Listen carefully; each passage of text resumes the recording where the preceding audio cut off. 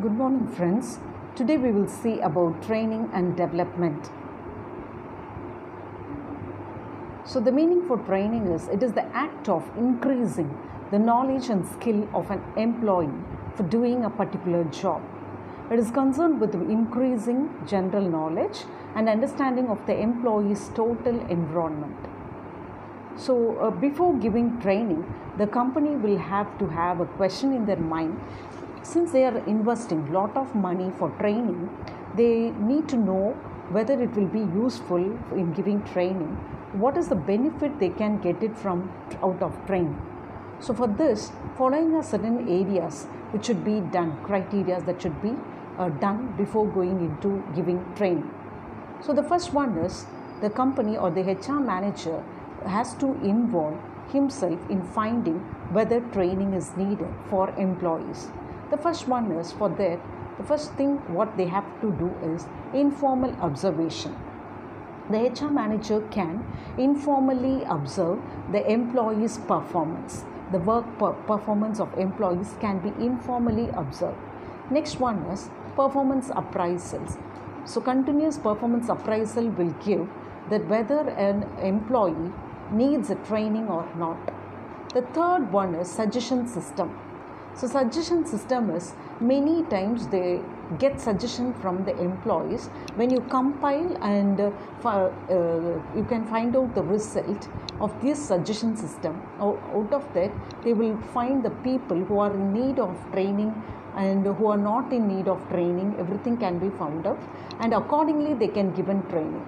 Next one is group discussion. So, group discussion is employees will be allowed to sit in a group and they will be discussing about various problems, work related problems, and from thereby they will decide whether a particular employees are in need of training or not. Next one is questionnaires. Questionnaires will be given to those who are attending training.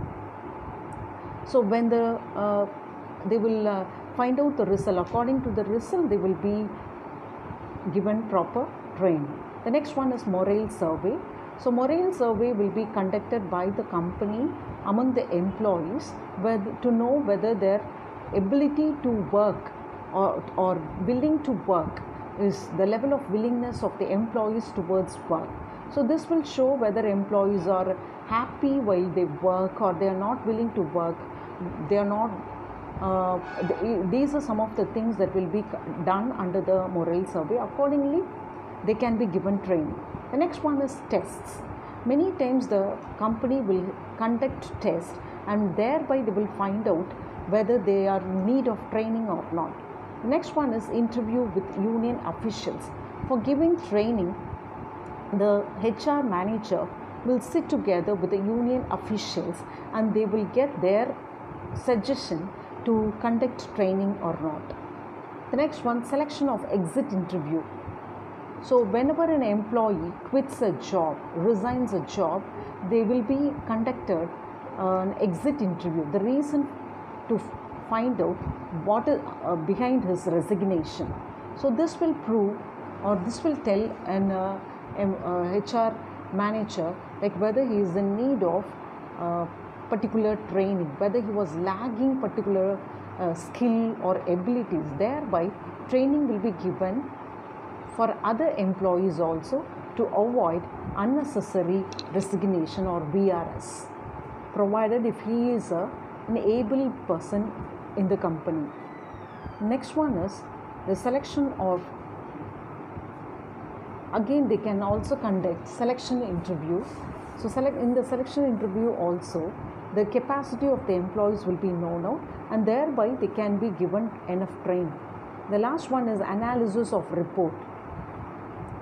So, the reports of each and every employees can be analyzed and thereby their need for training can be found out and training can be given accordingly. The next one we will see about the methods of training. There are two major headings under this. The first one is on the job training and the second one is off the job training. Under the on the job training, there are 5 methods. The first one is job rotation. So, job rotation is nothing but the employees will be sent from one job to another in order to get more exposure in different work areas. The next one is coaching. The coaching is given by a person who is a senior, especially the supervisor will give coaching to the junior employee or the freshers. The next one is job instruction. So job instruction is a method where the supervisor will give instructions related to job for the employee. The next one is committee assignments. So committee will be formed and employees will be assigned task and they will work together and complete the task. The next one, internship training. So many times the freshers will be sent for internship training where they will learn from their workplace, from the workplace and also from the senior people. So this is all about internship training. Many times the students will be sent for internship training to big companies as a part of curriculum. The next one is off-the-job training. Under that we can see case study methods. So here the real-time cases will be given to the employees. They sit together and discuss, find the solutions for the problems. They will come out with different alternatives and choose the best one.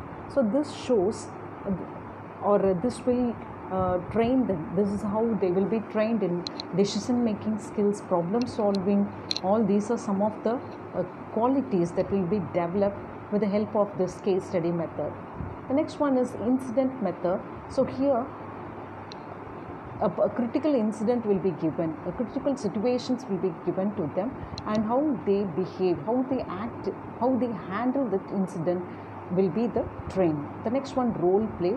A proper role play is a situation will be given, a role will be given, and thereby training will be given, how they react, how they play that role as a manager, as an executive, as a handler, or as a customer.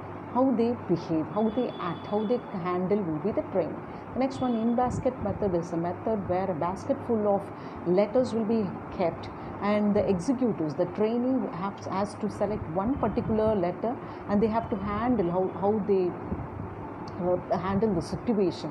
It may be like memos, complaint letters, sales letters. All these are some of the letters will be that is kept in the basket and they will handle that. The next one is the lectures. So the employees will be sent to the colleges, or lectures will be given to them related to their work.